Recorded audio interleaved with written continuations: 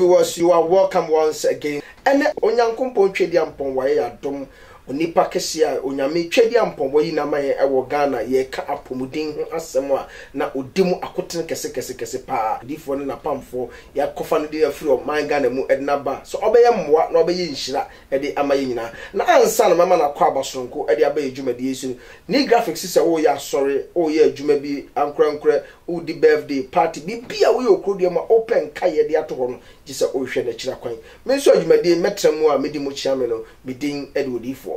Dr. Alex Yama Akwaba at the Hour of Glory Television. Yeah.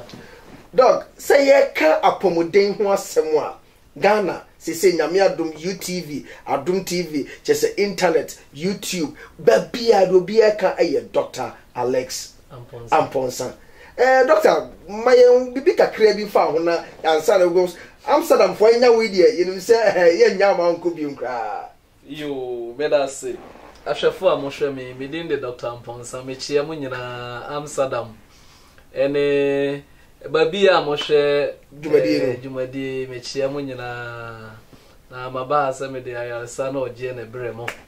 ayisan se Ghana de obi nim Dr. Amponsah abrochire kura bebre ene nimme yanso so no me meye adwuma hada we na ye me first. Wow. Me be Juma Amsterdam. Wow. That's it. Me did the Dr. Amponsah. Ubetumi aka say Dr. Amponsah Heba Hospital. Wow. And I say wo ha won say company.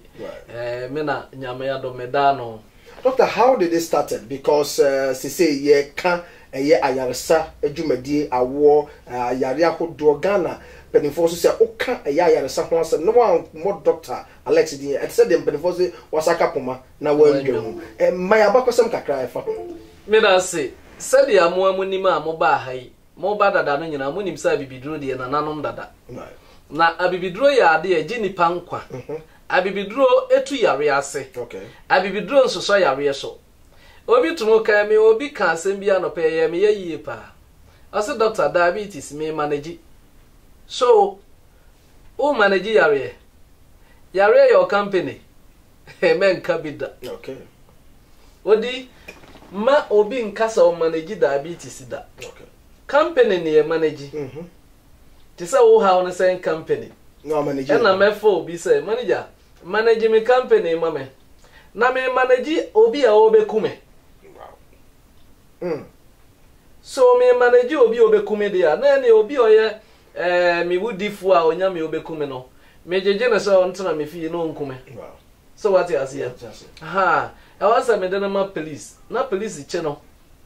It na secret. Na me too na sefiri because I didn't see I be come na me say manage you. Okay. Enti everyone on kasa o manage yare. Diabetes me pesa won ti ase. West Africa nyina me na mje ho award. Doctor, ya baba ho because asem no de me ti ye be sin na no prayer ba ko pesa o ti na wo kan na me gidi o form because enye Ghana o. Eye abibire mu nyina. West Africa. To ya abibire mu nyina no diabetes yade no wona wo gimu abako kesi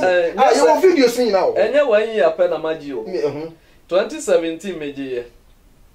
West Africa wow for diabetes treatment of the year wow 2018 the year no match ya itwam 2019 wow and 2019 the year beje no next year right eno so mesen age because adwuma no me ye no more doctor eye den ye pese tibi bi kakra fa ho eye den na wunya sa nimdie ni nyina uko school no wan ekwan bem so na fa so nimdie ni adom we nyame de dom wo abibidro ya ade ya ukosua wo school a eye na nso so no nto obi a oye natural okay wow obi a oye natural abibidro no eye ni nyame ama ade nipa bia nti aye kase school ne efie nyansa ense also obi wa ko school wo dey say o dey kwa memfa asemba konye ade nkyerɛw I'm sorry to say so oba Ghana politician panimfo bi mu wo ho a otumu kasa wa ko school ba o ba kasa o be kanu sa akwala akora o wa hemfie no ho nkasa asem no yeah so what I say enti efie nyansa ya de titi nipa osambe nya school de ka ho no wow nice na oye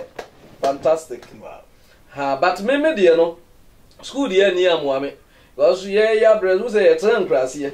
enti school no ye papa mo nim say enya de bi ahohia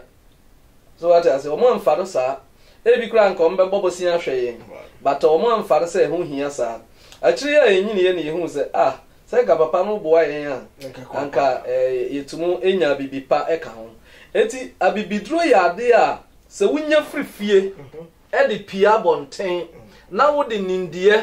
ene abefu nindie beka ho a na chese wa wie bibia. And how do you do it? Kwan ya ye fa so de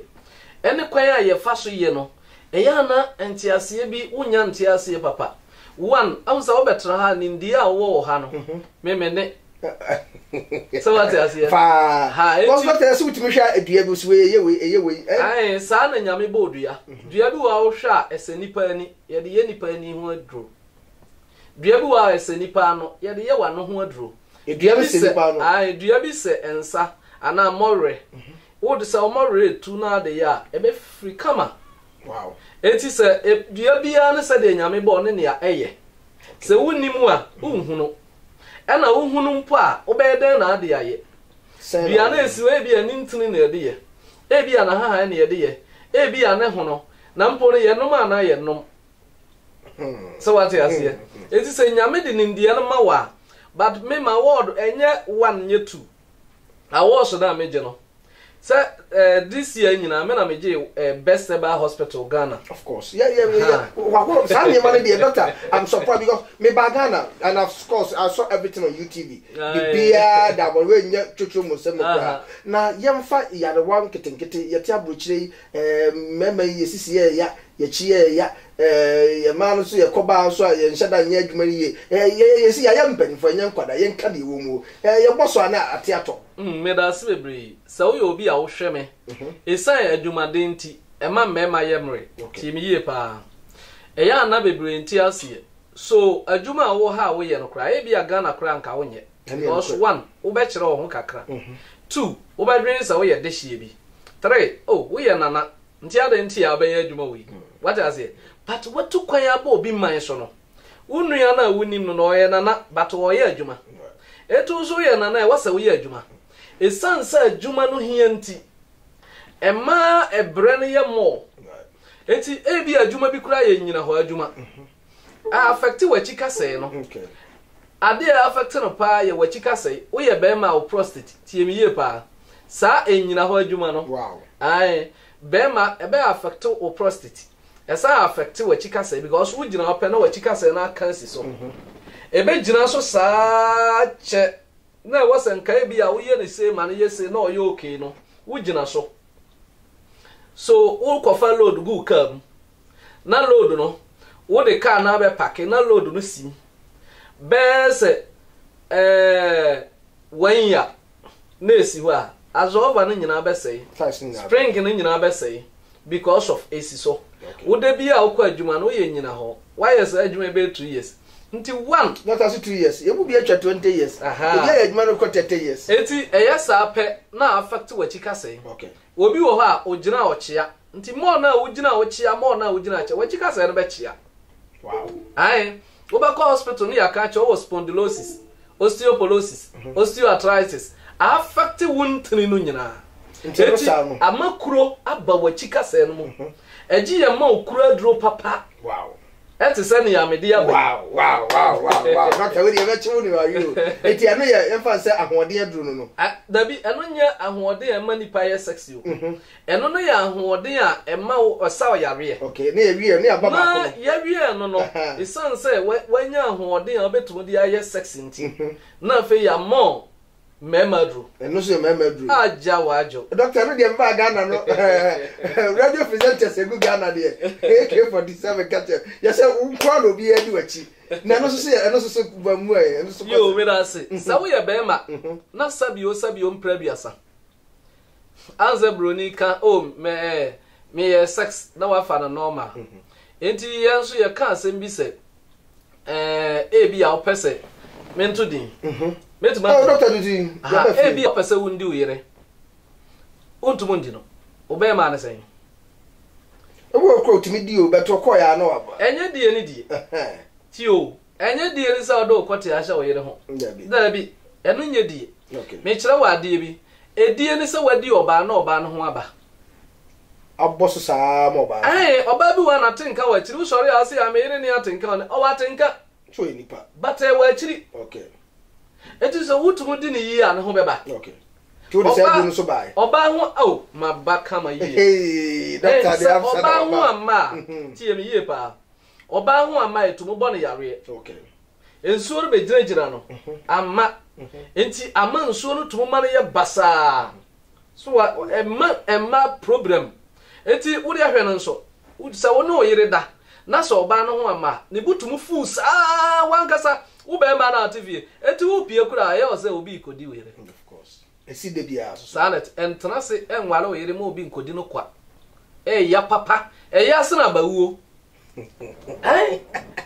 don't remember the side rows at the end day yeah decide the tia end day that be and then no said the ni bia ba no ya na asana ye de ye nuru aye no okay ha aduro bia ye sa no yetumo nom okay enti ama ma ye aduro a bemma se ebe collect prostate no kama enye se bia adie no keke okay ebe collect prostate no na ma bemma na ye strong ana obi su wo na ne kwete no so okay wa hwe sede ne mai abai ebi akora de wa nwale mpanimfo ebi okay wo ko wale mmaba wa ya abaso yi right be ma breaking the virgin no ne kwete so fine okay e no de breaking no nti amana ye used to wo hu no pene so oba wale no but wo do kwete wura ho yete se abo ebo ni sen oso na just ntati abo wa wuru ntati ya to nanum wow so what you say wo hu no hwe wo ba so de kotie bia sese onya ne ye ne tweye pe okay enti ye no sa no ye be mo waduro onum a e be mo wa yekese okay because e be mo be ma na yekese okay enti wo de just to hono to enti that means se kotie no ye ketekete a ye no maduro no dabi ne mo de se because duro onum a be ma wo so body na yekese sa okay be ma bia so yekese pe se o twedie o sa ai so yekese bebre ana so yefunu eba bebra ese o twedie okay enti tambia na ye make sure say be ma no a ne be ma swa no o de aduro no be sra be ma no ho kama okay enche o ache pa ye 2 weeks hey doctor how dey asma am so down acha ye 2 weeks 2 weeks na ye hu difference kama nti be ma no be ba be ye se dia wa o pe okay nti ujai dia ujai anu no okay na yesa abeka ho pepepe emma side infect dia sa ye krom abibiduro se se dia wodi fufu oti Ghana wadi fufu da nanu wadi fufu ai sa na abibiduro tie abibiduro ye natural a we wankasa se wonu maduro anase ye de aduro no ma na ya ohu se te se dia wadidi ya doctor say ye ba ema no so ema dodo na de ta ye kan ye friend say fibroid ne awo sa you know minimum bi awo watwa ne 40s awie okọ ne 50s ho no so ete say awo de ya na obi tumo ka se wanya 50 years wanya 55 years enti wa pa awo sa na ye man na ye Africa ya adwen bi ya ye dwen ho aye enti ase wow ye sua abrofo anze abrofo abiduro no afen na omo bam okay kane no na omo mfa ne sa omo dwen chemical no mo esansa nti ema wo omo problem pa se sofa na wankasa wo hwe fear metim wow se wa wo ba ho wa hu kakra me be se wa wo di sa dance because menti bi da na menti asem so okrom ada aha mia mi fie wura me be hye ni wow awo nti o ma me ba e wow eno so aba no ye ka chen se fibroid no abro no ye funu no so ai wo mo so nkoyi ene na wo de ne nyina yinkoyi a wo de no ntontwe ana nyame na mo so abibiduro yi what the said really by wow what the said really by and the people be aka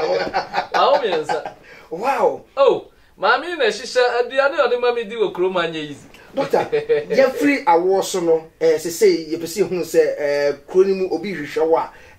okay ye beba so kra ye wo diabetes ye wo mujagoso ye wo stroke de wo ho ye wo mo ye kokoko ni ade sa nyema ni nyina so no ehun no ne nyema te say me da ase bebre se ye ka diabetes ya bebre nti ase kana me so se nka me ka batma question bi ma me because me say diabetes the whole Africa waje ho so yi diabetes ye yare bi a eye wa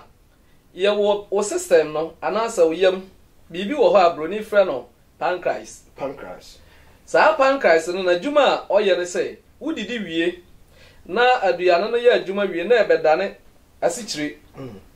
nipa bi aduane obedi wo sɔre a wo sɛ wo mpa asikyire but wodidi ti aduane no sɛ kidney no twene de awie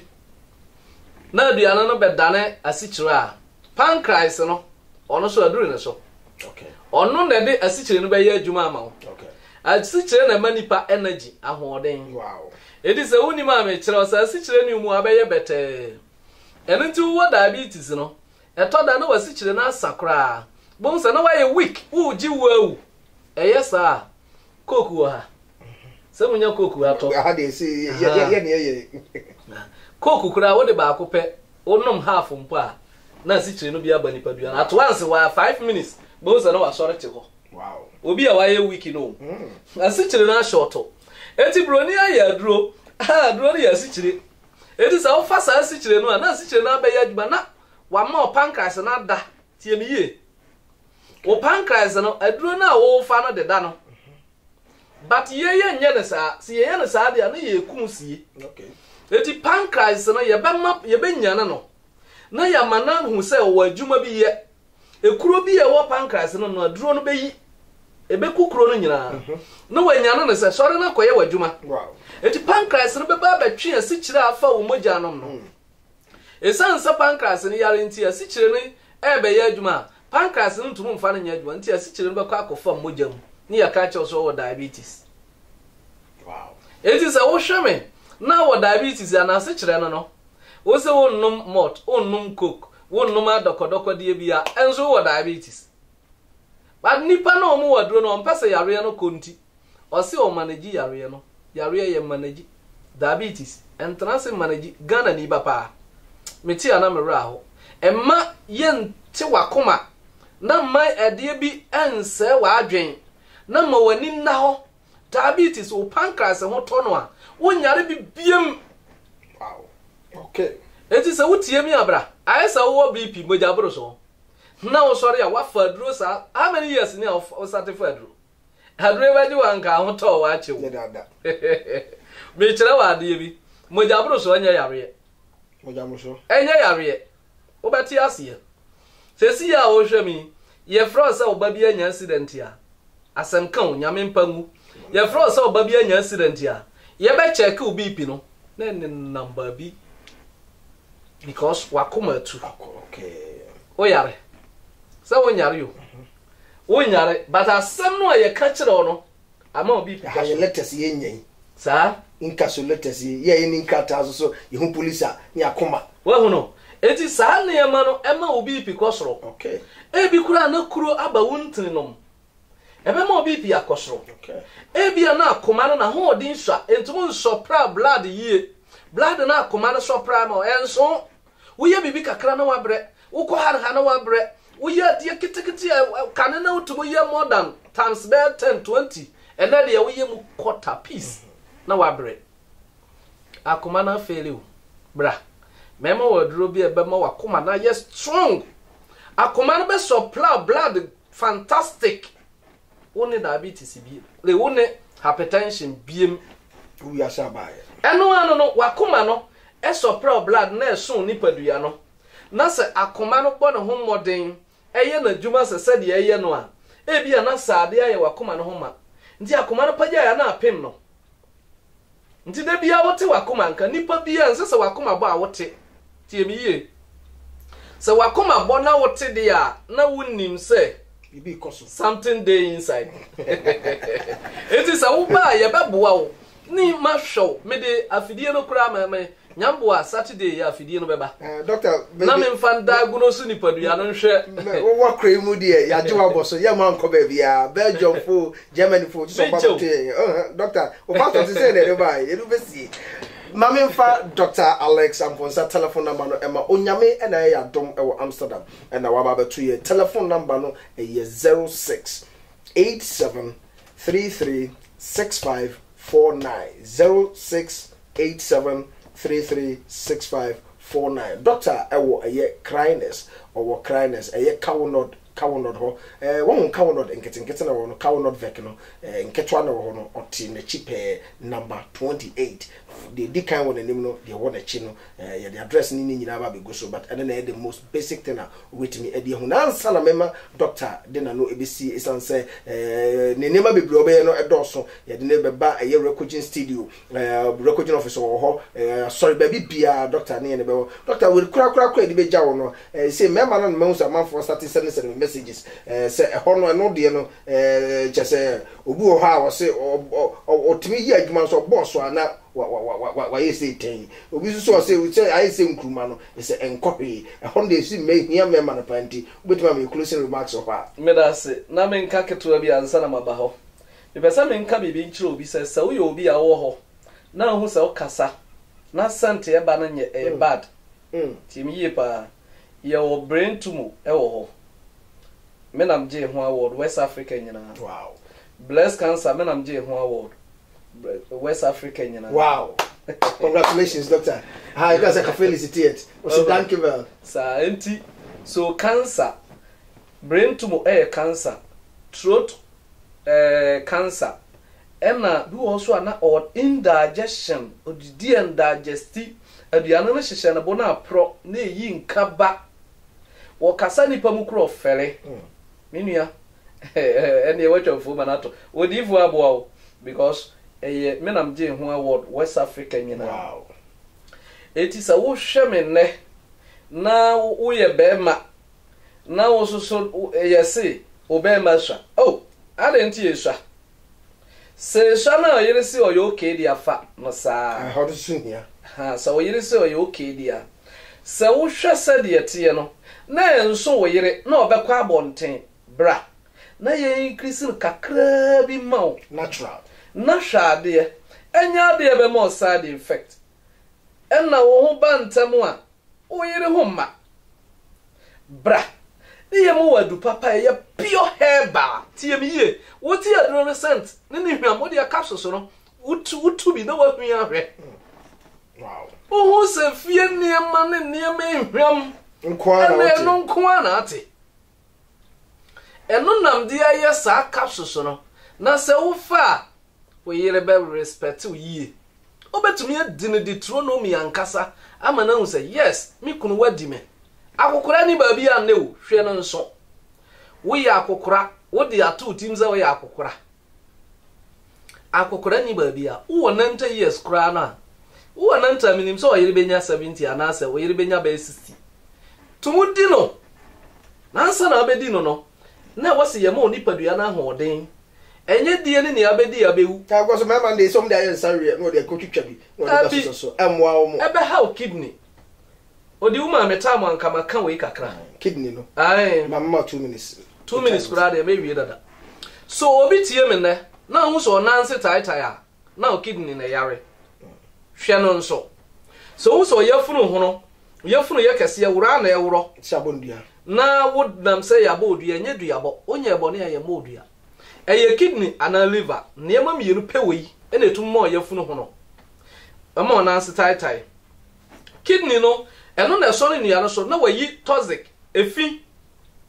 na akowyam na ebisu akowjonso mu obrada no mu na wajonso na wakobi private ba kidney no se kuro ba ho inflammation ba ho a entumi eti aduane na wudi ni nsu a wo no no eso ne kogina onanse wow